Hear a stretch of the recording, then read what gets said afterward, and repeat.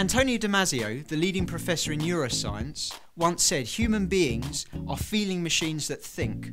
We're not thinking machines that feel. While people are worrying about what makes their proposition unique, what they fail to think about is actually the emotional proposition they have for the customer. Are you selling candles or romance? Are you selling training or empowerment?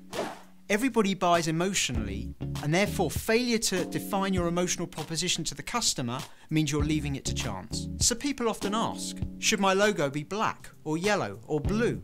What language should I use?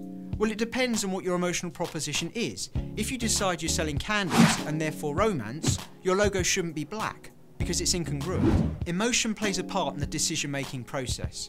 Therefore, failure to define your emotional selling proposition doesn't mean it won't be there, it just means you're leaving it to chance. In order to define your emotional selling proposition, think about the challenges you solve for your customers. What does that mean for them emotionally? If you can distill that into one word, you have an emotional proposition which you can use in your marketing.